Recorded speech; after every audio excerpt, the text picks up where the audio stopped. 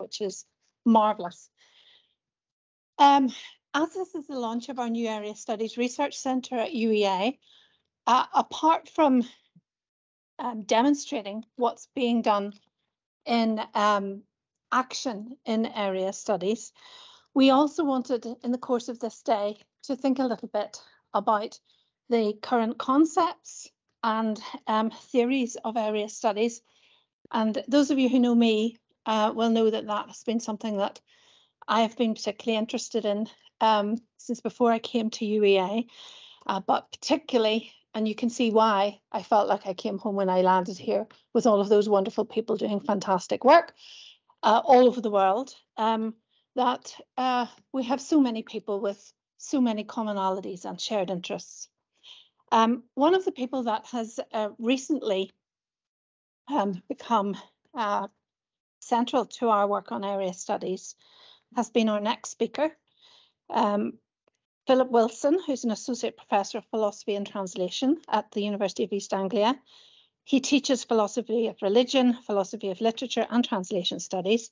His current research interests include philosophy and translation, the novel in new area studies, the work and thought of Simone Weil, whose Mirror of Obedience he's recently translated with Sylvia Hanisi.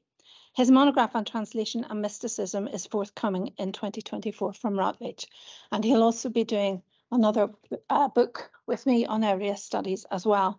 So Philip is going to talk to you on the topic of not only rivers and mountains. So take it away, Philip. Thank you very much. Hi, thank you very much. Okay, let me begin by telling you a story. It was a little while ago, I was checking my email and I got into this email and it said, Susan Hodgett has been appointed Professor of Area Studies at our university. And I sat there and I said to myself, what's area studies? Well, I looked it up. And then I began to hear about new area studies as well. And from actually total ignorance about the topic, I suddenly began to think, actually, this is somewhere where my work in translation and philosophy and at their interface, this is somewhere my research would actually fit really well. So that's kind of the beginning and the middle of my story, which in some ways I think relates to the one Sylvia told at the beginning of the day. And my story ends when it was in the Book Hive, which is a lovely independent bookshop in Norwich. I was in there not very long ago and I'd ordered a book and Henry said to me, this doesn't like the sort of book you'd normally be ordering, Philip. He's the owner. And I said, it's for area studies. And Henry said, what's area studies? And I was able to tell him, and I felt very proud of that. And I then started to talk about new area studies, and one of the assistants was there. And I said, so you see, the thing about new area studies is that it's not only the rivers and mountains. And the assistants suddenly said, it's also the stories that are told there. I said, yes, it's also the stories that are told there. Well, this talk, Not Only Rivers and Mountains, is based on a paper I've written in the journal New Area Studies. I'm not just rehearsing the paper, though. I'm actually going to take a couple of points from it and I'm going to try and push them further into some new areas of research. This talk should be very much seen, I think, in tandem with the talk later today by Zoran, to whom, in fact, I owe my title. So story, eh? Well, here's the accusation, storytelling, and I quote from White et al. Area studies was accused by its many enemies as lacking rigour. This is area studies, not new area studies. Area studies was accused by its many enemies as lacking rigour, eschewing the building of broader generalisations for mere description and, worse, storytelling. Wow, what an accusation. And when I read that, I thought, that's very odd, isn't it? How can you avoid telling stories? So I took myself off to the history department here at UEA and I spoke to a historian. I said, you know, you're historians, aren't you? You write stories. I mean, can you not write? Can you really not write a story? And a historian said to me, well, you could always write a chronicle. So I went off and had a look. And here's the earliest chronicle in England. This is English. This is the Anglo-Saxon chronicle, and this is available in C and D manuscripts. Let me read to you in Anglo-Saxon from the C manuscript. This is the entry for 1028. My translation's underneath. Herr Knut King for to Norwegen med 50 shipum. Here King Canute travelled to Norway with 50 ships. And there's the entry for 1029 underneath it. Apparently nothing happened in that year. Okay, and only one thing happened in 1028. So that's a chronicle for you. But of course, you can already see some interesting things going on. If you actually look at the D Chronicle, for example, the D version, you'll find actually they do have an entry for 1029. So maybe something was going on there. And even the entry on Canute, although it's pretty brief, you can sort of see a story starting to emerge. I mean, what's he going to Norway with 50 ships for? It's probably not on holiday, is it? There's probably something going on there, probably something that the readers would actually know about. And therefore, the 50 ships is actually significant in that. So already we're seeing the beginnings here, chronicle, story, history. And of course, if you look at, say, European languages, many of the Indo-European ones, do actually share a word for history and story. Think of, for example, the French histoire, which can mean either a history or a story. Think of the German Geschichte, which can mean a history or a story. We seem to have some sort of, I don't know, blend going on, but certainly something very interesting going on. So can we actually push this any further? Well, somebody who pushed this further was the novelist E.M. Forster. He wrote this great book called Aspects of the Novel. And he looked at this very simple sentence. And he said, the king died and then the queen died. And he said, that's a story. The king died and then the queen died of grief. That's a plot. And that's kind of what historians do, isn't it? Historians like they're like lining up dominoes and pushing them and seeing, what led to what. The king died and then the queen died of grief. That's a plot. Now, we mustn't get too hung up about these words, and we mustn't get essentialist and think that plot, story, narrative have essential meanings. But it is important to know what we actually mean by them in context. So I'm going to use John Mullen's definitions. The story is what happens. We can actually capture an event. Canute went somewhere. The king died. We can actually have the plot, how it's constructed. The queen died of grief. We're actually putting our dominoes up at this point. And then there's a narrative, and that's how we actually tell the story. This is how Mullen defines the term, how the story is told. So, for example, Canute is actually the main focus of that Anglo-Saxon chronicle. The king and the queen are the main focus of E.M. Forster's example. You might decide to tell a story in the first person. If I said to you, what do you do at the weekend? I'm sure you'd start saying, well, I did this and I did that. Or you might decide to use the passive voice if you're telling a story. War was declared by Canute, you might say. That's using the passive voice. So we seem to have something which to me seems basic for us, and a lot of research is going to support this. Let's take Mark Turner's work, for example, on story, and he actually talks about story as parable. And Turner actually says that the mind is literary. Now, I'm sure you've had this experience at some point. You're on your way to a meeting, and you've got the agenda. You've got your one copy of the agenda, and you've got to photocopy it for the meeting. You've left it a bit late, but you put it into the photocopy, you press the button, and out comes some sort of chewed up rag. And you think, oh no. You run into the meeting and you say, the photocopier chewed up my document. And Turner says there, you've got a perfect story. We've already had beginning, middle, and end mentioned today, but here we've got a beginning, a middle, and an end. We've got an actor, the photocopy. Now, photocopiers aren't real, are they? Photocopiers are machines. And yet this is actually an actor in the story. We've got an action, chewing up. Now, again, chewing up is something we'd normally associate with people, dogs, I guess. But no, we're actually saying it chewed it up. We're actually imposing our views of being human onto the photocopier. And we've got something that actually gets acted upon as well. We've got the end of the story. We've got a beginning, a middle, and an end. We've got the agent, we've got an action, we've got the object. We've got what happens, we got the plot, what's going on there, what's the meaning to me, and we've got how it's told as well. Look at that exclamation mark at the end, for example. It's being told pretty dramatically. And I think that's actually even happening in the Anglo-Saxon chronicle. They're trying to write a chronicle, they're trying to give bare facts. But even then, by selecting Canute, they're actually making a choice. We're looking at the king. He's the person who interests us in that year. And obviously, some writers of the manuscript thought that nothing of any importance happened the next year, presumably because Canute didn't do much that year. Well, let me illustrate now how story can be useful in one of my own fields, which is translation. Now, again, you may think that what translation is, it's a kind of automatic process. You just sit there with a dictionary and you transfer words, magisterially. But in actual fact, it can be a little bit more complicated than that. Let's take a very, very simple German sentence. Der Kater war im Garten. The cat was, I've glossed that as the cat was in the garden. But already there's a few interesting things going on for the translator here, because the word Kater in this context could be, well, cat, I've translated it, but it's really implying a tomcat in German. Now, we don't tend to talk about tomcats very often in English. Whenever I've had a male cat, I just call him the cat rather than the tomcat. And again, look at the picture.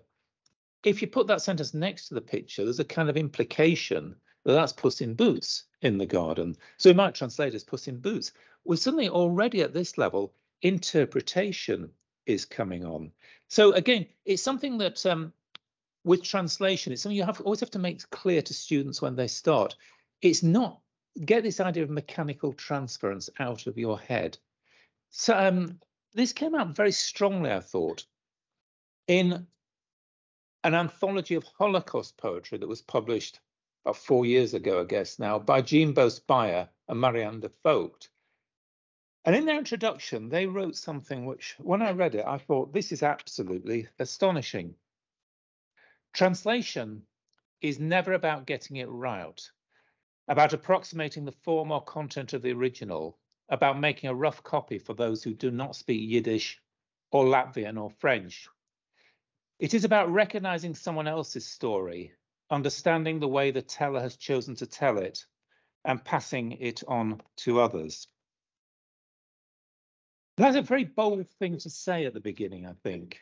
Translation is never about getting it right, because people might immediately start saying, well, don't you have to get the right words? Didn't you have to translate Carter as cat and not as dog? Didn't you have to, But no, they're talking about, say, you've done translation, it's saying, is that the correct translation? Maybe the wrong question. It's about approximating the form or content. It's about, and at the end, it's about recognizing somebody else's story, understanding the way the teller has chosen to tell it, and passing it on to others. And we've got all the things there that I was talking about from Ian Forster there. We've got the story that's told, the plot, how that story is going to function, and the narrative, the way it's told. And only then, when you've actually understood that, are you going to be as a translator in a process, in a position to pass it on to others. Now, in that Holocaust anthology, it's a wonderful book published by Art Publications. Highly recommend it. I was asked to translate about 3 or 4 poems for it, and one of them I translated was a poem by an unknown youth. Now, this unknown youth is still unknown. It's known that nobody has a clue who he was. He was in Plötzensee prison in 1942. There's a picture of it.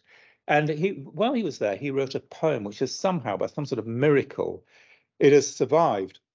And I feel very proud to be able to read out his words today. And to the best of my knowledge, this is only the second time his words have actually been allowed to an audience in English. So let me actually read this to you. And I think we'll be able to see, looking at the translation as well, that, okay, it's a poem and it's structured. If you look carefully, he's got various patternings going on. But at the same time, there's a story here. 19 und 2. 19 draußen in der Weite. 2 in diesem Einerlei. Kalte, graue, hohe Mauern. I am 19 plus 2. 19 out in the world, 2 in this monotony. These cold, these high walls of grey. And again, we can see the 3 aspects going on. We've got the story of this young man who's been sent to prison in Nazi Germany. We've got how he's plotting it. So he's actually dividing his life into 2, 19 and 2. 19 where he was actually alive, as it were, and then these 2 where he's been effectively dead. And we've actually got the way he has chosen to tell it. He's chosen to tell it through a poem. And I think people often turn to poetry. There's a lovely quote I once heard. It's anonymous. Someone said, songs are sung out when ordinary language no longer suffices. I think the same is true of poetry. Poems are sung out when ordinary language no longer suffices. Let's move on to some new ground then. Okay, there was this attack on narrative, but why? Why attack narrative? I thought of 2 reasons why people might actually be attacking storytelling. And I'm actually going to use one of my favorite philosophers, who's Ludwig Wittgenstein, to try and defend narrative, story, plot. And I thought, well, yeah, first of all, let's attack storytelling because we want to keep out emotion. We want to make the inquiry scientific.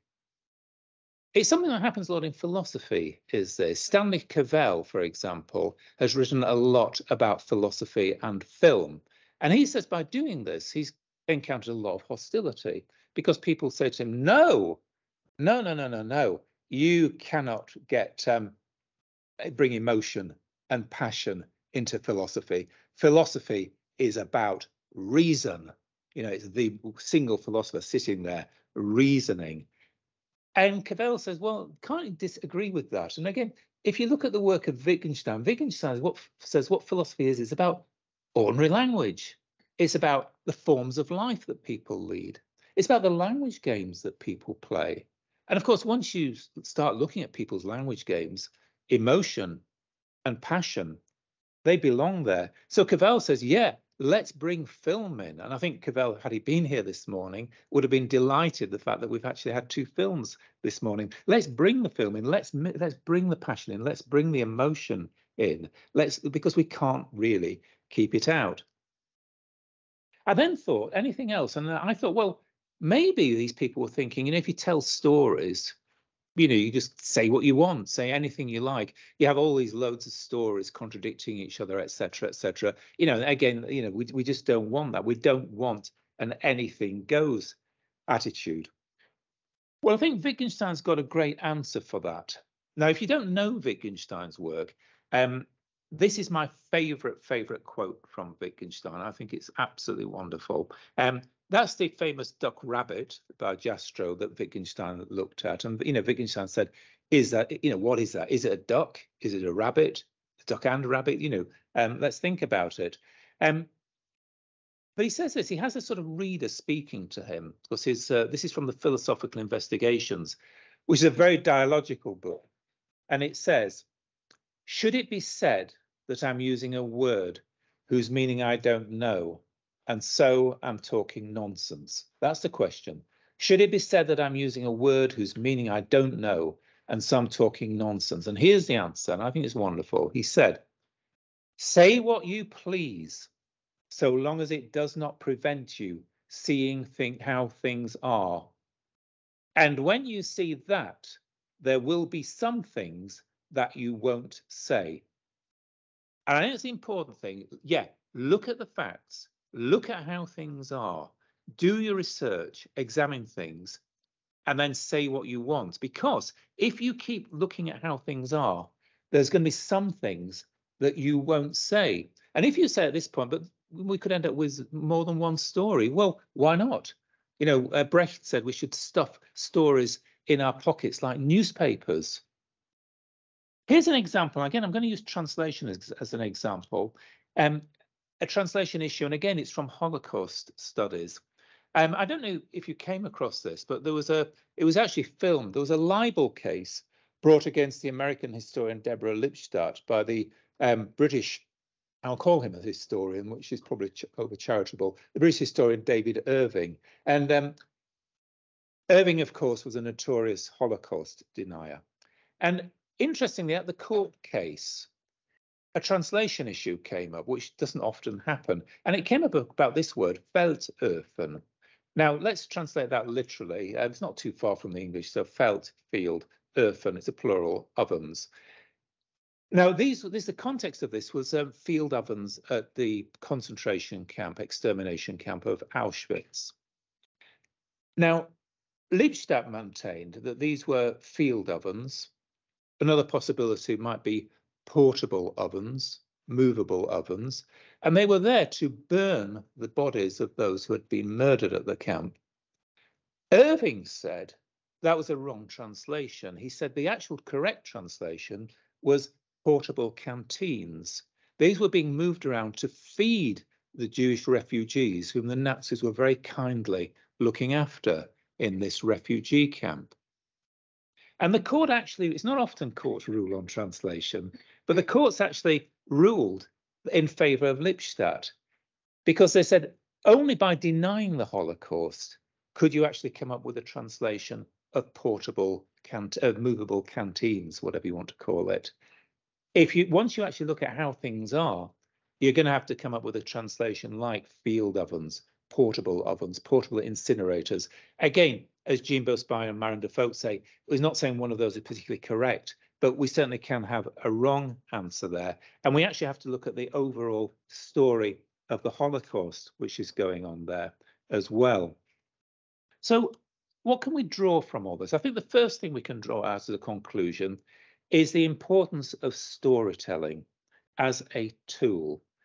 Clearly, what matters are the facts, what happened, what happens. Then what is important is how we see them as a plot, and then how we tell the story ourselves as a narrative. Now, I think it's always the case that if you actually start thinking about concepts, you're in a better position to deal with them. If you think about story, you're in a better position to tell a story.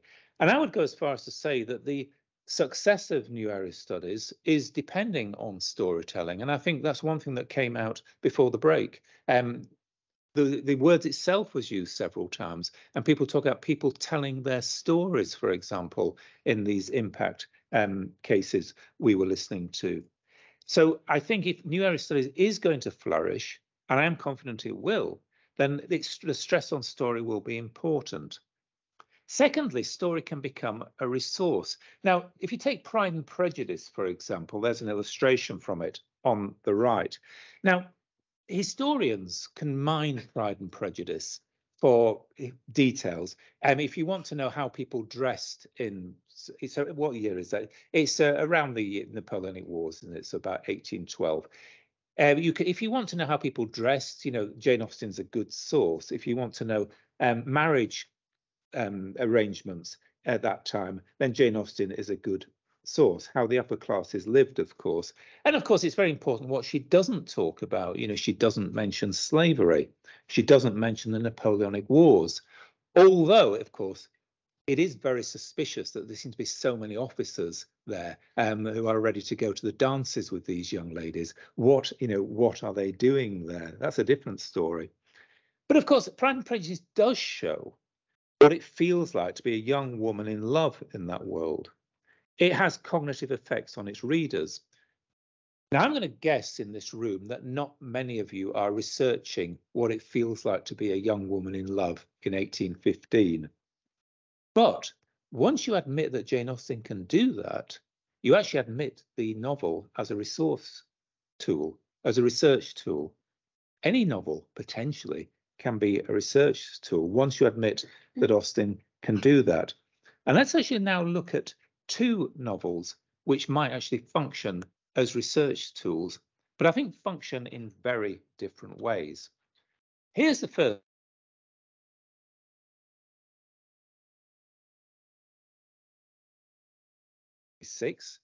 It was a bestseller. The statistics are astonishing. 30 million copies sold. That's something. And of course, on top of that, you have to build in the enormous success of the film Gone with the Wind, which is one of the most successful films ever made. And it tells a story, doesn't it, about the antebellum South. Now, recently, last year, I think, Sarah Churchwell, who used to teach here at UEA, Sarah Churchwell published a book called The Wrath to Come. Now look at the subtitle, Gone with the Wind and the Lies America Tells. This is a study of Gone with the Wind as, I think, what Charles Taylor would call an imaginary. Taylor's got this notion of the imaginary, that things like novels, plays, etc., religions can create an imaginary, something that everyone kind of believes in, and that therefore influences the way we live. Myth, I suppose, as well. There's a mythology in Gone with the Wind. And as you can see from the subtitle of Churchwell's book, Churchwell is actually saying this is a myth we need to handle with great care. But this has been a harmful myth. This has been a myth that's done wrong in the world. This is a myth that needs challenging, it needs encouraging, it needs critical engagement. Let's try a more positive example. Last year, again, I just picked this novel up, Oinkam Braithwaite, My Sister, the Serial Killer. I say I picked it up, I then couldn't put it down. I really, really recommend it. It's not a long novel, and to me, I just could not put it down because it just gripped me, because it had this great plot. It has this plot about a nurse who discovers that her sister's boyfriends start disappearing mysteriously, and this is set in Nigeria. And what is the sister going to do when she suddenly finds that her sister is now going out with a man she rather likes herself? And she thinks, and my sister's probably going to kill him by the end of the month. What should I do? And I like this for a number of reasons. I liked it because it has this clash between duty and inclination, because the narrator has got a duty really to save lives, but at the same time, she wants to help her sister. And in fact, shouldn't that be her duty towards her sister? But I also felt very gripped by this novel because it was showing me, how does it feel to be a young woman in Nigerian society in the 21st century, dealing with misogyny, dealing with the conflicts between duty and inclination, falling in love, having to deal, for example, with a corrupt police force. Even the traffic police in the novel are corrupt. Braithwaite, in interviews, has actually stressed that there is no universal Nigerian experience to be captured. She says, people often say to me, oh, you have captured what it's like to be Nigerian. And she says, no, I haven't. I've shown an aspect. I've shown a variation on a theme. There are many Nigerian stories. Susan Hodgett has argued that in order to understand a place better, a researcher must find out what it feels like to be there. Literature can, I'll just read that again. In order to understand a place better, a researcher must find out what it feels like to be there. Literature can aid in that task because it causes poetic effects in its readers. It can therefore be a research tool. So what, at the end of the day, are we dealing with? We're dealing with our capacity to capture and recount events as they unfold in space and time. That's what Boxall says. Our capacity to capture and recount events as they unfold in space and time. Don't wish to be dramatic. I just need to sit down. Okay. Oh, slight heart problem. So I think that's what narrative can do. Wittgenstein said that a dog can be happy when the master or the mistress comes home. So, I'm at home, dog runs, I come in rather. The dog gets up, the dog says, oh, wow, he's home. The dog goes crazy running around the home, and I feel very happy. But Wittgenstein said a dog cannot sit there and hope and wonder what it's going to be doing next Wednesday. A dog can't actually sit back and think, wasn't it great when I was 1 year old and we went on that excursion to Blackpool? A dog can't do that, but we can do that. We can actually capture and recount events as they unfold in time and space. And that's kind of miraculous. And that's actually the basis of story. And therefore, to say we don't want storytelling, want to keep that out of new era studies, seems to me a grave, well, I'll go as far as to say a grave category error. Now, I began this lecture with a story. I wonder if you can still remember anything to do with it, because if you remember, I said, yeah, I was at my email and I found there's an email about the appointment of Susan. Area studies, what is area studies? I began to get involved in area studies, and then I ended up in the Book Hive, independent bookshop in town. What if you did remember any of that? I would imagine some of you did remember things like that, because story has got a habit of sticking in the mind. Because at the end of the day, we have rivers and mountains, and they're wonderful things. And yet, the world is more than just rivers and mountains, because it's not just rivers and mountains. It is the stories that are told about them as well. So in my end is my beginning. Thank you very much.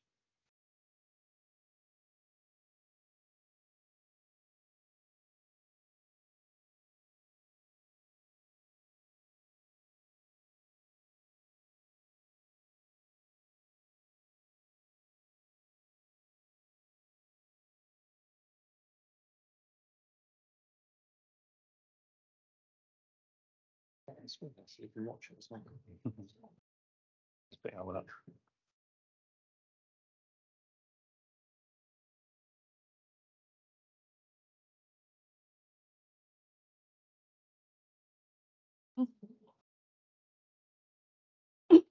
Well, thank you very much, Philip. That was really interesting. I'm going to introduce you now to a pair of jugglers. And I was terribly disappointed when they didn't actually bring any bean bags or like with them flaming torches or swallowing swords for their paper today. But I have to give them have to allow them that, because they only were asked to do this presentation 2 days ago. So I have to thank both Tom and Malcolm enormously for stepping in at the last minute to speak to us today when one of our other speakers, Mandy Sadden, took ill. So I just want to introduce them both to you. They're friends and colleagues. Tom Rees-Smith, who's Professor of American Literature and Culture at UEA. He's published widely on a variety of books and articles on 19th century subjects related to people, place and popular culture, including most recently his book Deep Water, the Mississippi River in the Age of Mark Twain. And his partner in crime here is Malcolm McLaughlin, Associate Professor of Cultural History, also at UEA. And when Malcolm is not investigating seaside circuses, he spends his time working on the history of outdoor sports, travel and adventure. His next book is going to be entitled Adventurelands, the Great Outdoors in the Age of Theodore Roosevelt. And I have not heard what they're going to say, but knowing the two of them, I'm sure it will be entertaining. I look forward to hearing. Thank you. Thanks. Have we heard what we're going to say? No, I don't think so. This is the first time, so we'll find out as we go. We've been 2 days in preparation. Splendid time is guaranteed for all. Then you mentioned flaming torches, though. I was featured as a school child in the Eastern Daily Press, juggling flaming torches. It's a moment in my career that I've not mentioned before publicly, but it feels like this is on some level destiny. So it's going to be quite conversational and relaxed today, which I think is appropriate because, in a sense, this project developed out of a series of conversations that took us down some unexpected rabbit holes. And I think also it's hopefully a useful segue from Philip's paper that we just heard, because in a sense, this is very much about storytelling. It's about the way in which you understand a place, the stories that you tell about a place, in this instance, filtered through the history of a circus at the seaside. But also, I guess it's the way that we tell stories about disciplines and our disciplinary affiliations, because in a sense, this is a slightly meta take on it, because it's about how we came to understand that the story of a circus at the seaside could be a very rich new area studies project. So that's where we begin. And I guess maybe we should start by defining what we are talking about here, which is the foundational moment of an institution in Great Yarmouth, the Great Yarmouth Hippodrome, which is a purpose-built circus constructed in 1903 and still in operation today. Great Yarmouth, for those who don't know, we have a number of international audiences here, is a seaside town in Norfolk, still a popular holiday destination, but also not without its problems in relation to deprivation, social cohesion. So a very rich and interesting site in and of itself. So where do we go here? Yeah. So there we go. This is an early picture of the Hippodrome. I'll pass over. Thank you. Seamlessly. Here's a photograph of the Great Yarmouth Hippodrome as it appeared shortly after it was built in 1903. And it still looks almost exactly the same.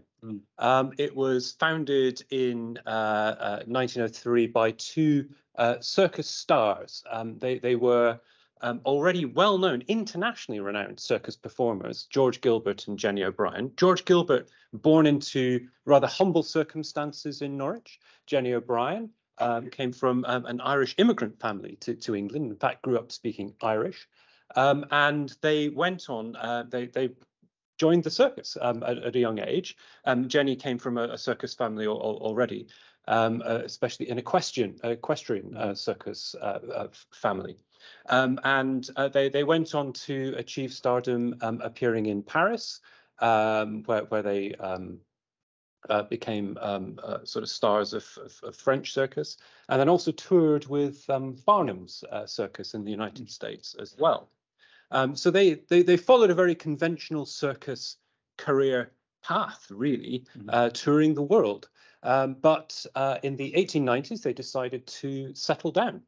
And they moved back to Norwich, and in Norwich and Great Yarmouth, they operated a series of what were called wooden circuses. So these are kind of temporary circus buildings draped with fantastical cloths and illuminated at the time by electric light. And those really established them in Great Yarmouth until the point came where they were able to build their own purpose-built circus building. Incorporating all the most kind of fanciful designs of the time, and including quite famously, which is still in operation today, a sinking circus ring filled with water. So it was a great spectacle of circus performance and also aquatic circus performance as well. Yeah, I think it's probably when we came across. Around the time we came across this image, as we were starting to poke around to see, because we felt there was something there in relation to this building, given its deep history. Because, you know, you heard we are, in a sense, coming from an American studies background. But I think it was at this point when we discovered that there was a global story here, based in this apparently provincial establishment that was out on the east coast of England. That actually, at its core, this was a story that had some really interesting global resonances, and particularly through their circus careers, but as you'll see as we go along, through the kind of establishment they managed to construct on the coast in Great Yarmouth. So yeah, key landmark in Great Yarmouth, as we can see, an important place in the very local history of Norfolk's best known seaside resort. But we also soon came to realization that this was actually what the Hippodrome represents, is a living link to a much wider world of seaside circus history. So Lynn Pearson points out in her history of the seaside that most of the pleasure palaces built in the golden age of the British seaside, so roughly last quarter of the 19th century, turn of the 20th century, included a circus in their design. So it was a key part of seaside coastal identity in Britain, but almost all are now lost, apart from the Hippodrome and an establishment in Blackpool, the Blackpool Tower Circus. Yeah, you talk about heritage. Yeah, so we also found that we're not the only people who have taken an interest in seaside history and heritage. And there are two scholars based at the University of Bournemouth, as it happens, who have recently written about this subject.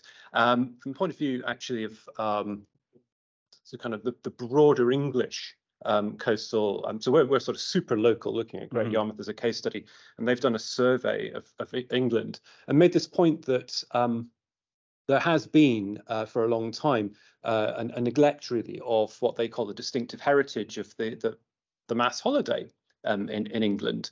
And I think growing up in the UK, I went to the seaside. It was very much a part of my childhood, mucking about in the sand, building sandcastles, jumping in the freezing cold sea. All that is all good fun, isn't it?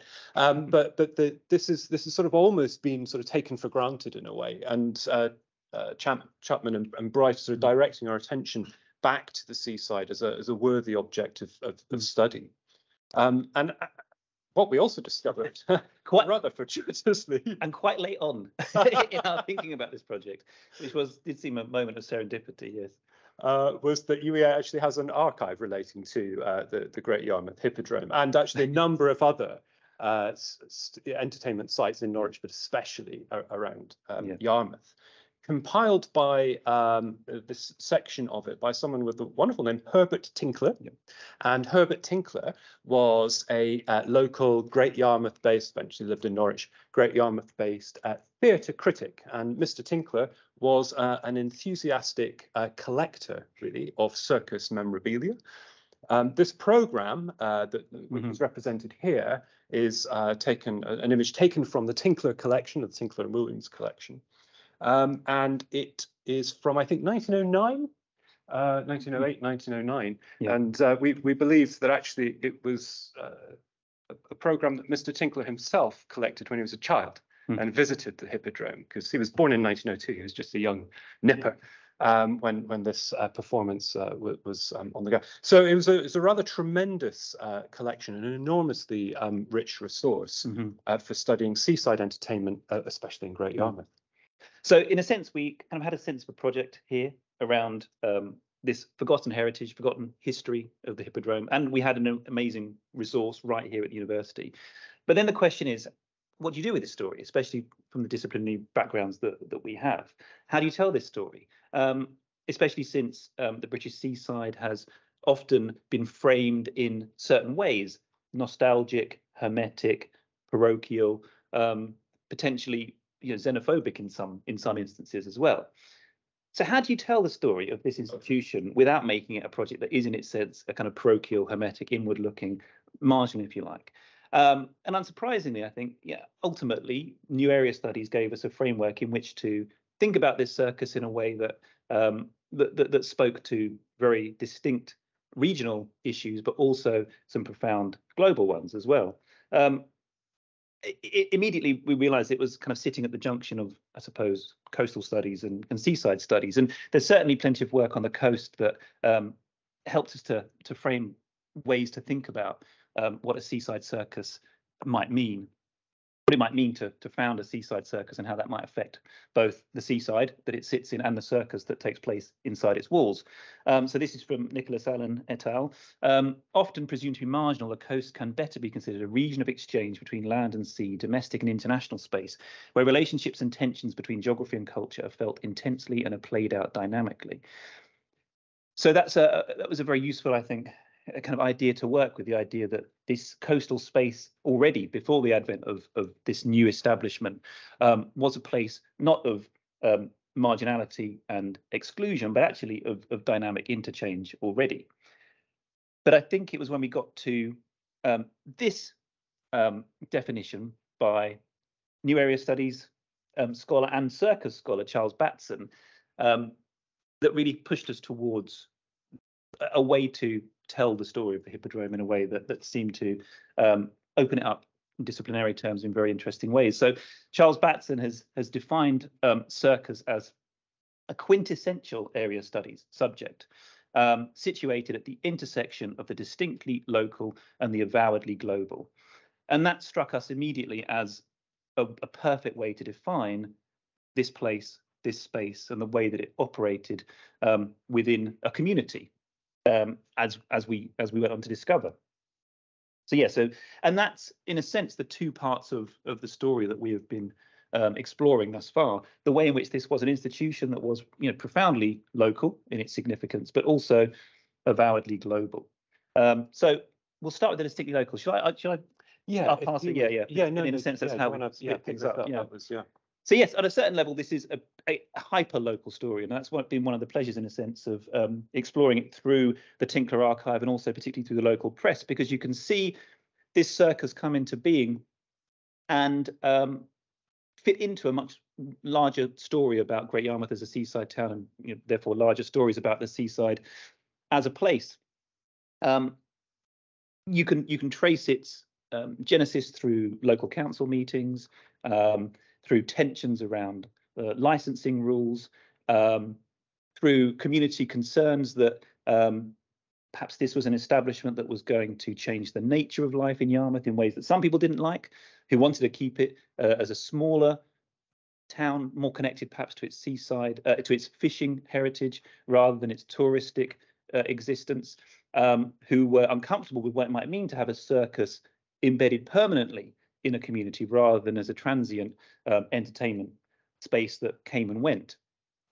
But on the other hand, you can also see the way that the Hippodromes Foundation fitted into a much bigger plan for the town in this period, which was a moment of attempted expansion by Great Yarmouth business entrepreneurs and the local council. The Hippodrome is built at the same time as piers get extended and refreshed, and Great Yarmouth famously buys a second-hand winter garden from Torquay, which doesn't sound that ambitious necessarily, but you know, it was still expansive. And that winter garden is actually undergoing a project of refurbishment at the moment as well. So that's another part of Seaside heritage that is being explored. Yeah, but so it's clear that ultimately the Hippodrome as an establishment fitted into this expansive moment of tourist life in Great Yarmouth.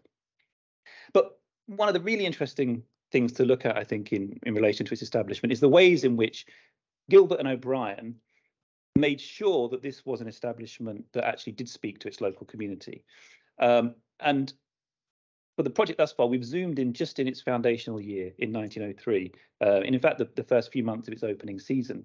And throughout that time, what you can see is Gilbert and O'Brien building community links through a sustained programme of philanthropy, largely. Primarily fundraising events which were directed specifically at the town's maritime community. So widows and orphans of drowned seamen, of drowned fishing workers are frequently entertained at the Hippodrome. And one major incident takes place during the opening season of the Hippodrome when a tourist boat from London, because you get a steamboat from London to Yarmouth in those days, ran down a smaller boat, leading to the death of about 4 members of the local community who were also lifeboatmen and a couple of holiday makers. And as soon as that incident happens, you can see the Hippodrome kind of jump into action at the vanguard of fundraising activities for the community. And Gilbert and O'Brien taking a very conspicuous role in that, in linking themselves up to the great and the good of the town, the mayor's benevolence fund, putting on fundraisers for the bereaved and their families. And in that way, I think making some really interesting connections between the traditional occupations of Great Yarmouth as a town in relation to its fishing fleet and its boating industry, its maritime industry, and attempting to establish this is an institution which is part of the town in a very meaningful and community-oriented way. So yeah, so on the one hand, a very local story, but on the other hand, I think this was what was also very exciting, a profoundly global story that very much picked up on the global history of Gilbert and O'Brien themselves within the wider network of global circus. So yeah, so should I just sort of wrap things up from here and pick that part of the story up? So Great Yarmouth itself was a maritime town, a port city in the British Empire at the time, was already connected to the wider world through the sea. And it was a fishing port, and at the time, herring was a huge industry in Great Yarmouth, and people would come from all over Europe, especially to buy as merchants, great crates of herring and take them off back to sell in their homelands. Russia was a great big, the Russian Empire was a great big customer. But the Hippodrome brought or connected Great Yarmouth into a far sort of greater, I suppose, constellation of visiting guests from around the world. A very kind of cosmopolitan circus is very cosmopolitan, very much a kind of global entertainment form. And Great Yarmouth brought those stars from around the world to the Hippodrome brought them to Great Yarmouth. And so it created this sort of wonderful, vibrant centre in the town. And one of the things we've spoken about in relation to circus is that where you have a touring circus that moves from place to place, that creates a kind of wonderful moment when the circus arrives in town. And what the Hippodrome did was that it created a kind of permanent site of excitement in the town where stars from around the world would sort of circulate through. So the circus was always in town, is the way we've sort of been thinking about this. And so we've done some research into, and I'll just summarize very quickly, some research into the modern entertainment circuits that allowed the Hippodrome to book various acts who were coming to the UK to tour around all these different palaces of entertainment that we've spoken about that have been lost. There was a huge business. And then actually, if you look at the British Newspaper Archive, which is a tremendous resource for understanding this, you can track the journeys that those entertainers had made around the UK before they'd arrived at the Great Yarmouth Hippodrome and where they went to afterwards. So we've been able to reconstruct, just in that very focused moment in 1903, basically the bill that was there in the opening season. As a local journalist put it, Mr. Gilbert has literally got the pick of the world's acrobats, gymnasts, trick cyclists, swimmers, equestrians, and artistes of every possible description. People from all nations came through the Great Yarmouth Hippodrome. One of its opening acts was billed as the only girl lion tamer in the world. She wasn't actually a girl, but she did a good act of being a little girl. She was from Austria. They also had the world famous Paul Spadoni. Here's a poster from when he was in New York performing, juggling a cannon. But actually, that was one of his trick was actually coming on stage in a horse and cart, disassembling the cart and juggling the various parts. He was a tremendous juggler. And here also animal acts. We have Permain's bears. When they weren't escaping, there are many examples of this. Permain had his bears doing tricks like tightrope walking and drinking. Clown Zertho, who had performed in St. Petersburg and Madrid, also appeared at Great Yarmouth that season with his performing dogs. The Martifi troupe of Serbian acrobats, here in a kind of sentimentalized native costume. And one of my personal favorites, the human serpent, the king of contortions, who has come to Great Yarmouth from Cuba after appearing, actually making a big splash in Britain in the months before. Or here, Mr. Durrell, a famous log roller from Canada, here performing elsewhere. But also, I think Durrell has a nice allows us to make a kind of nice point to finish up, I guess, which is that he was also connected, wasn't he, Tom, as you described, with the local charity work? Yeah, I think there was one particular moment in this micro period in the life of the Hippodrome that brought these strands together. Was part of the charitable enterprise of the Hippodrome in this period. George Gilbert had a charity event where he said he would see how long he could try and do log rolling on one of Durrell's logs, and lasted 2 seconds, and was sponsored to do that. But then the morning after that, Durrell took his log rolling act out into the sea in Great Yarmouth, which seemed like a really amazing moment where all those boundaries get blurred, where you really have the world escaping from the confines of the Hippodrome into the wider community of Great Yarmouth, where he would put on his log rolling act for charitable donations to this cause. And so that seemed like a moment where the local and the global really came together in one moment out in the sea in Great Yarmouth. And I think that's not to say that we're trying to cast the circus ring of the Hippodrome as a kind of utopian multicultural space without problematics in terms of representation or consumption. Obviously, there's lots of orientalization and othering that goes on sometimes in the framing and the consumption of these circus acts. However, I think it does push against and allows us to tell different stories potentially about a space that we think we might know. We think we might know what it means to go and visit the circus in Great Yarmouth. We might understand Great Yarmouth as a space. As Madeline Bunting has recently written, the British seaside has often been linked to a felt sense of Englishness, one that has frequently been used to foster nostalgic, hermetic, and even xenophobic visions of national identity, both in the late 19th century and today. Yet, as Daniel Birdsey has also powerfully highlighted, coastal spaces have been diverse and inclusive during distinct periods, historically and globally, but have then taken on or been preceded by a contrasting role within emergent politics and practices of racial segregation. So, unearthing the forgotten history of the Hippodrome and its founding moments allows us to push back against certain vision. So this is how we conclude, I think, that writing the Hippodrome's early history back into our sense of Yarmouth as a place through the lens of new area studies allows us to tell other seaside stories, ones in which Gilbert and O'Brien's circus brought a diverse cast of international artists to this apparently marginal and provincial town, carving out a deeply cosmopolitan, multicultural, carnivalesque space in the heart of a coastal space that was and is already far more global than nostalgic and parochial narratives of the English seaside's past have often suggested. And very finally, crucially as well, I think, this is a story that continues, right? This is, and it still does. So the Hippodrome itself still functions as a circus. A poster from this year's, if you live around this region, you'll have seen their posters all around, dotted around. This is for their summer show. They've just finished their Halloween season, shortly to begin their Christmas spectacular. And a picture of the Hippodrome today, incredibly popular. When I was there in December, it was absolutely ram-packed full. And I think they still managed to sort of pull in people from visiting Yarmouth on holiday, but also people from the local region. It's very important to them. But also crucially, they're very, very proud of the fact that they book acts from around the world. So that tradition that Gilbert and O'Brien started, which is really, I guess, built into circus, really, as an entertainment form of being a kind of a place of entertainment that draws on stars of circus from around the world.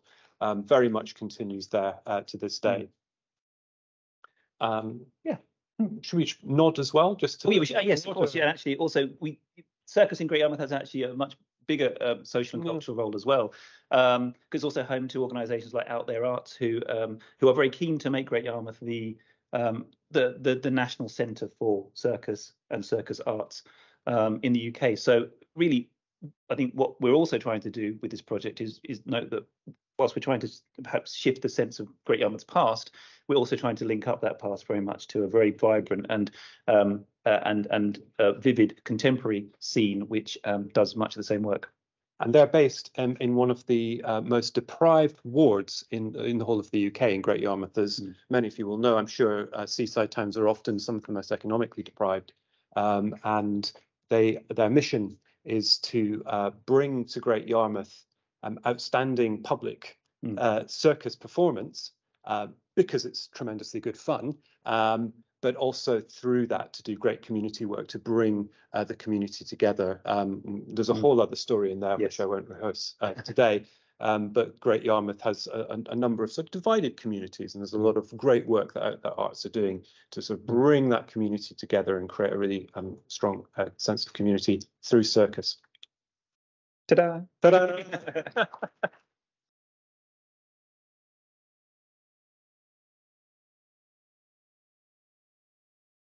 No time for juggling. That's why I'm rather pushed our time slot. Yes. Hi, Vincent. Are you there? So, yeah, I hope so. Thank you. I will. I'll put up your presentation, and I will be here to forward it as you require. So, it's a PDF, so it'll look slightly different, but we will. No worries. So if you just want to shout next slide, then I will happily move you on. Okay. I'll leave it here. Yes, I'll hide behind the desk. Yes. Thank you. Well, colleagues, I'm delighted to introduce our next speaker, Vincent Houben, who is a historian who was interested in Indonesian languages. He was trained in history at Leiden University in the Netherlands. He moved to Germany in 1997 to become a professor of Southeast Asian Studies, first at Passau University, and since 2001 at Humboldt University in Berlin. He has authored more than 90 articles and several books on colonial history, labour history, and area studies. And sadly for us, but maybe actually lucky for us, he retired in 2022. But I have to tell you that I've been researching a book on the future of area studies at the moment, which you'll hear a little bit more about after lunch. And as a part of that, I did quite a deep literature search to see what had been written about new area studies in the last 3 or 4 years. And I came upon Vincent's article, which I have to say, in my opinion, it was the best piece of work that I have seen on new area studies. in recent years, and it was quite outstanding, and it raised so many questions which chimed with me in terms of what is new area studies, where is it going, where has it come from, and what's its future. So I imposed upon him literally to come out of his retirement and speak to us about this, because it just was such an excellent article. And I have to say, thank you to him for not only is he going to do that, but he's doing it when he's ill. As you know, he was supposed to be here in Norwich to deliver this talk in person, but he has come down with the dreaded COVID. But he still kindly said he would do it online for us. So I'm doubly grateful to him today, and I can't wait to hear what he has to say about his opinions on the future of new area studies. Well, thank you, Susan, for this very nice introduction. And I'm indeed very sorry that I cannot be here. I assure you, I've gone through a few difficult days, but I'm slightly improving now. So I will probably survive COVID once more. And yeah, what I do want to do today is basically give you an outline on new area studies as I see them. And parts of these ideas have already been laid down in several publications. I think, first of all, I want to say a little bit on my own positionality, my academic career, so to speak, because it was in certain sense a bit extraordinary, moving from being a mainstream historian to become an area specialist. And then in the last few years, moving into broader endeavors. In fact, I've just submitted 2 chapters to a handbook of social inequality, where I write on social cultures as a means to grasp how different social inequality is structured in different parts of this world. And during my career, I traveled also quite a lot. So I was exposed to the American academia, the Australian one, and I spend a lot of time in my region, in my area, in Southeast Asia, having intensive contacts with Vietnam, Malaysia, and Indonesia. So on the whole, I had the feeling I'm someone who became transfixed between discipline, in this case history, on the one hand, and area studies on the other hand. And this is difficult because it creates personal unease. It's much easier to be a mainstream historians, and I have to ask myself all the time, what am I doing and why do I want to do it differently, and so on and so forth. And this is the one part, and the other part is the area studies. So, and also in the administrative sense, I went through the ups and downs. I was the director of my area studies center in Berlin, and we went to several budget cut rounds for which I had to take personal responsibility. So it's a very uneasy position I had to take. Now, let me tell you some general things about the development of the field of area studies, because since 1990, after the end of the Cold War, it was clear that the area studies as they had been constructed, especially already in the colonial era, but then later on during the Cold War, were on the verge of extinction. And on the academic front, there was the challenge of globalization studies and the expectation that our world would be one of an open cultural exchange and a peaceful and happy world with free trade, etc. So no longer area studies are necessary, and we can abandon them. I think there was, in a way, a political shock to the 9/11 event that suddenly made clear that there are differences in the world, and that instead of moving towards an ordered, well-integrated world polity, in fact, we and I think this is being driven home still today, that we are living in a quite dangerous multipolar world in which military conflict, social instability, ecological degradation, etc., reign supreme. And in a way, yeah, I think crisis or political crisis has always been good for area studies, for the field of area studies. And since 2001, there has been a re-emergence of area studies, or maybe the process of the gradual disappearance of area studies has been stopped. Yeah, and at the same time, there was some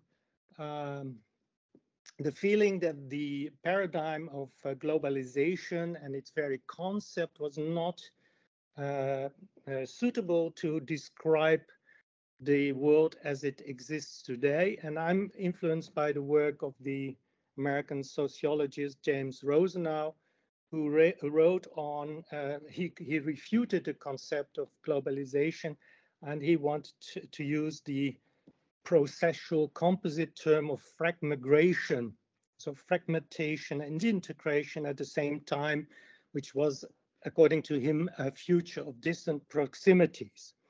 And it was on the basis of these developments in the field and also these ideas of Rosenau that I started to ask myself very serious questions about area studies and the need to reframe area studies to become so-called new area studies.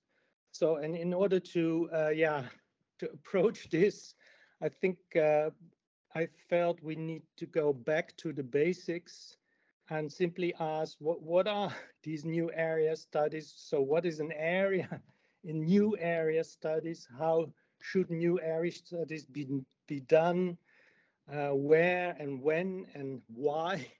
It's a very simple question, but in fact, of course, very complex, but in an effort to develop a kind of research agenda for the new area studies, which I personally, of course, see as a very high potential or a field of high potential also in the academic sphere.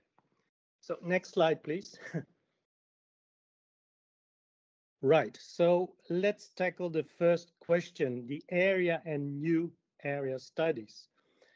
So the classic old area studies who hark back to the era of colonialism and the period of the Cold War were basically based upon an essentialist notion of area. So the area was somewhere a demarcated space in which culture, politics, nationhood, and the like converged.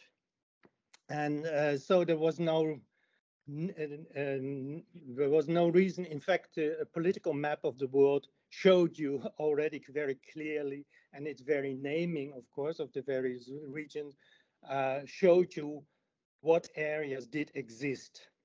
And it had deep implications because having worked in several area study centers, area knowledge was produced in a compartmentalized fashion without any substantial cross-referentiality. So I was part of these centers, and what struck me always is that the Southeast Asianists lunched together, but never spoke to the sinologic and the Japanese expert and the African specialists were among themselves, and so on and so forth. So the idea of that sort of epistemic community of insiders developed side by side without any cross-reference. And this was, of course, connected, according to me, to this essentialist notion of area.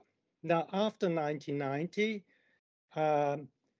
with the globalization paradigm taking over, we see indeed that this was broken up. So it was obvious that there was lots of mobility a circulation of ideas, people, and goods across boundaries, universal themes such as global trade, migration, social inequality, social movements, religious revivalisms, ethnic conflict. These were the themes that should be studied and within a global setting, so to speak. But then after 2001, as I already pointed out, there was a return to the area in the study of the world. But I think we need to redefine what an area is. So here I made an effort to do this. And I personally consider area as a particular configuration of places and spatial scales that is meaningful when studying a particular phenomena or development. So its area as such is not something that is there, but it is a lens to study a particular something in a holistic manner. So it's an area is a carefully chosen correlation of place and scale. And that means that area can be stretched or condensed in any direction from local to global. So this is a very flexible idea of area, and it simply depends on what you want to study, what the relevant area in your research will be. But it's to be figured out and chosen in a very careful manner by the researcher itself. Yeah, there are certain things within the area that we have already heard in other papers. I'm very, of course, an advocate of the view from within or the view from below, so to speak. It's not for us to impose Western categories on the areas we study, but we are interested in the stories and the storytelling, but the way in which people living in these areas make sense of the world. That is essentially, that is very important. And if we work with new spatial formats that are multi-scale, dynamic, there's also the comparative context. I think one of the later speakers will talk about it. And what we will see that is that certain overseen spatial patterns come to light. And we have heard, just heard on Seaside as a particular area. But there's the idea of arcs, which was not liked, sea basins, belts, axes, etc. So there are new spatial patterns that are not necessarily, if you put it on a map, are even interconnected. So if I study Vietnamese diaspora as an area, I move between the west coast of America, Vietnam itself, but also Eastern Berlin. And this is my area, although they are on 3 different continents. Now, as a historian, I'm also interested in time. And of course, I'm no longer interested in the traditional European Enlightenment idea of linear progression through time. This is what most traditional historians still do. So they, and I think Philip talked about that cause-effect relations are explained through sequence in linear time. And I think that is completely unsatisfactory because time moves in different directions. So it may also move backward. And this is an idea that is strong in some of the areas I study. And if you look at the French Annales School, they have this very interesting idea of the existence of very different layers of time, so that you have events, but you have also conjunctures and long-term structures. and they are interrelated, but they move at different speeds. So I think we, besides redefinition of area, we also need a redefinition of the time dimension in new area studies. Yeah, regarding the view from within, of course, there is a bit of a politicized debate on, at least in my former institution, on who is entitled to speak on behalf of the area, so to speak. So can it only be people from the area, or are this necessarily only home scholars, or can anyone with the appropriate skills and experience participate in the conversation? I'm an advocate of the latter, so to speak. I think, of course, we need to speak to each other and speak with people in the area and with the vision from the area, but still the area as a lens to understand the world is in principle open to all scholars of all backgrounds, I think. But this is a hot debate in my institute because I have bad cards as a old white man talking about Southeast Asia, although the people in Southeast Asia, so if I give a lecture there on my work, they respect my work, so to speak. They recognize many of the things I talk about, and they think this is relevant for them. Okay, let's move further to the methods in new area studies. Yeah, it was already pointed out in the reference to Susan's work that the personal exposure to the area is very important. So the embodied experience to be in the area, to have exchanges on a daily basis with the people living there. And I will remember the first time I came to Indonesia as a young man with my head full of academic wisdom, and then the realities on the ground and the imaginations of the people there were so utterly different from my own. And I think this was an extremely enriching, but also very important experience, because it sharpens one's senses for things that are otherwise not seen. If you're not in such an environment, you take many things for granted because they match your own social background or your biographical background.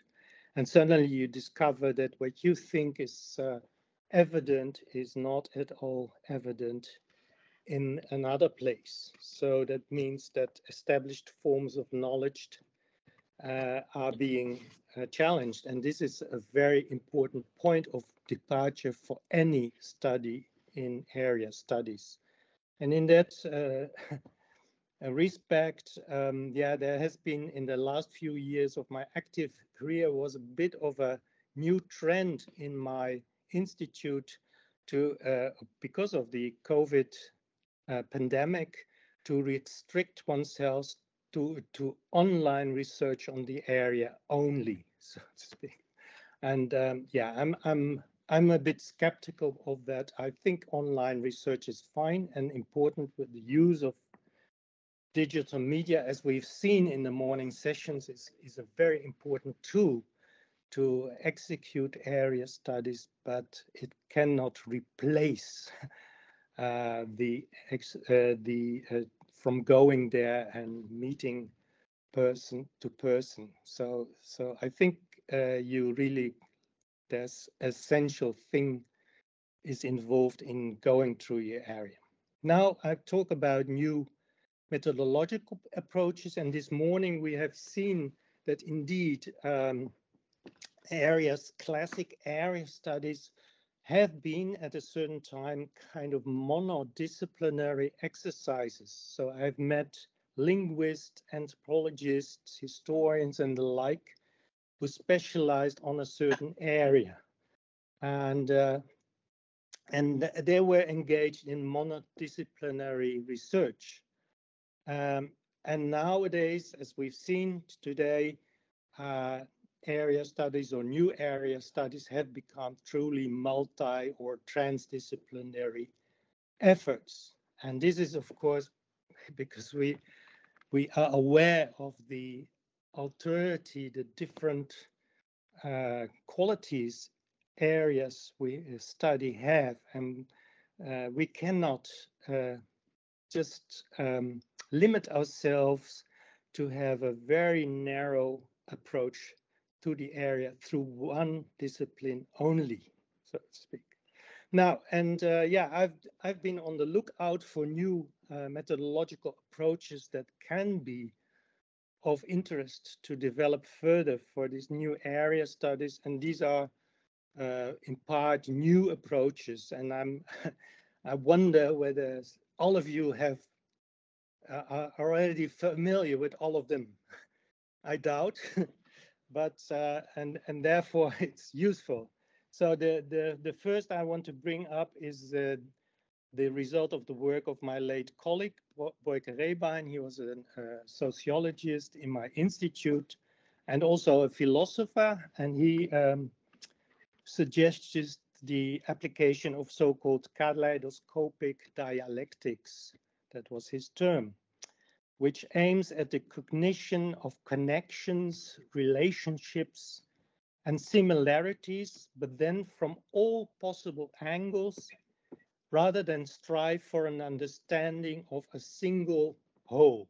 So this is what you're trying to do with area studies, and you must adopt your method accordingly, is to look for a new kind of knowledge, which is based on connections, relationships, similarities. And this is his ideas built upon Norbert Elias's concept of figuration, Theodor Adorno, sorry for the philosophers here, concept of constellation or configuration, and of course, Levi-Strauss' idea of the kaleidoscope.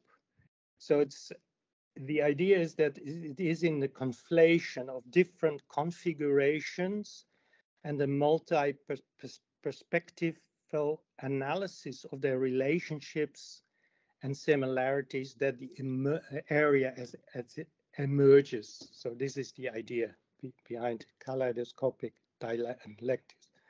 Second suggestion is to look at network analysis again, but in a different manner, because classical network analysis often focus on the actors and their relationships, their connections and entanglements, and so this is, so you follow the actors as they move within their areas, but the sociologists point out to us that networks themselves focuses on the human actor and is not a spatial category, and tries to avoid spatial distinction between inner and outer, proximity and distance, global and local.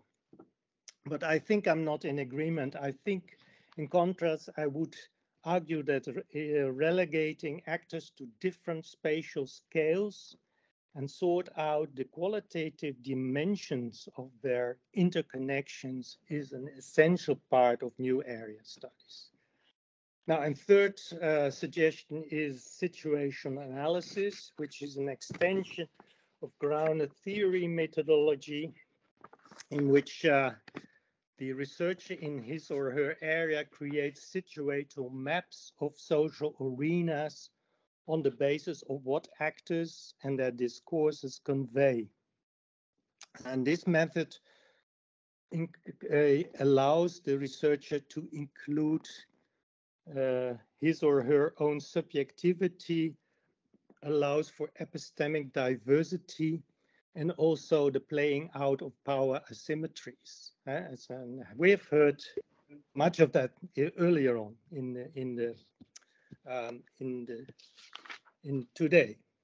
Now I move to an example. So next slide, please. Yeah, so applying new area studies, as was pointed out, I'm basically a historian. I feel most safe as an historian. And I did try to put some of these ideas into practice in a history monograph on Southeast Asia, Indonesia, and I call this Histories of Scale. It was published in 2021, and it deals with the imperial age in Indonesian history between 1820 and 1945. Now, I'm not going to outline you the contents of the book, because this is not a theme of this talk, but I want to try to explain to you how I try to apply these ideas of new area studies and a methodology. And the starting point was basically accidental. Throughout my many years of work in archives of all kinds in the Netherlands and in Indonesia, I came across so-called cases, primary source materials, which I couldn't place properly because they didn't fit the dominant historiographical narrative of Indonesia on the one hand, but they also did not fit into the field of global history of Asia. And after having thought about new area studies, I think the case studies in this book represent, in fact, histories of scale in which local, regional, and global histories are interconnected in a particular way. So, and this is what I'm interested in. So central to each chapter is a local event, which then works its way outward across several scales. I assume there is no hierarchy of scales, so I call this, it's rather a lateral view I want to develop. A lateral view looking into all directions at the same time, and I call this perspective pericentric. Now, although my cases are all located within the colonial period, there's no simple narrative, no single narrative that connects them. Instead, the meaning of these cases lies in the fact that each of them represents a different, and now there's a new word here, I invented a new term. You look it up in Wikipedia and you won't find it. It's the so-called topogrome. What is a topogrome? Topogrome are specific space-time configurations in which the nature of the connections between several scales is condensed into a single pattern. Yeah.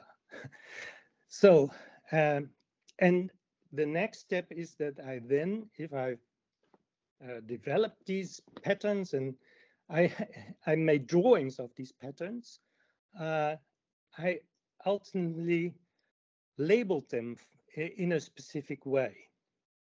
So topogromes are situational and processional charts that depict the dialectical tension between centripetal and centrifugal forces in the imperial world of Indonesia and Asia in the 19th and 20th century. So I found in my 6 cases 4 morphological types which express both a spatial configuration and a movement in a particular directions. And then I used what I call mid-ranged concept to name these particular configurations. So I have a chain, which is a linear connection between the inside and the outside. We have a circuit, which means the circular movement of actors and ideas. which creates the imperial space. We have grid, that means a complex multiscalar constellation. And then finally, I found cascade, which is a quick succession of local events, which had a global consequence, the downfall of empire in my case. Now, final, next slide, please. Am I still on time? Just about, yeah, I think that's fine, yeah. Okay, yeah, this is very quick because this is basically a provocation. And there has been also, I wrote in 2020 an article, so the need for new area studies to become a new discipline. And then, of course, I was ripped apart because, they said, okay, here comes the old white male who wants to set up a new hegemonic knowledge system that is run from European universities, so to speak. But my intention is a bit different. During my experience within this field has been that the notion of area studies as a mere study field was not very productive. I had the feeling I was always on the defensive in relation to my esteemed colleagues who represent particular disciplines, so to speak. And I think it's a bit of a provocation to try to formulate what are the conditionalities to become a real discipline. And can we state that maybe in the future, new area studies can meet all these conditionalities and now I provoke a lot, even replace the existing social science humanities disciplines by a new integrative format of global social science. And well, in my written paper, I already pointed out, I gave you an idea of the subject matters, the theories and methodologies behind such a new area studies endeavor. And I think there are reasons to believe that if everything goes well, in fact, new area studies will become a discipline. Thank you very much.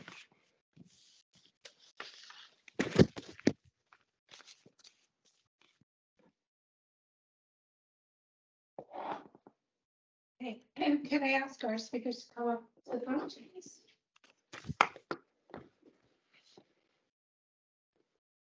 We'll get the mics ready.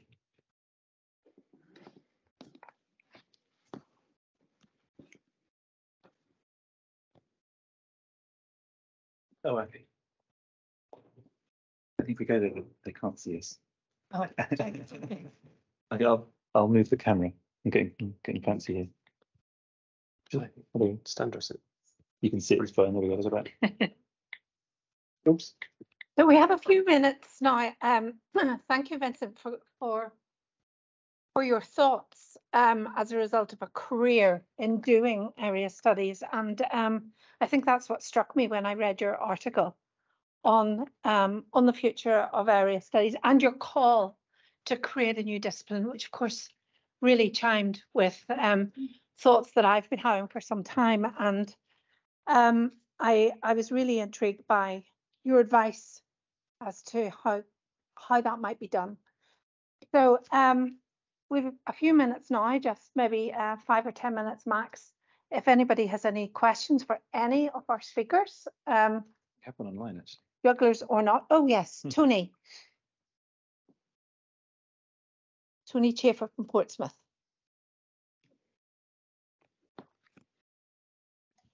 Hello, yes, thank you very much indeed for that presentation, which I very much enjoyed.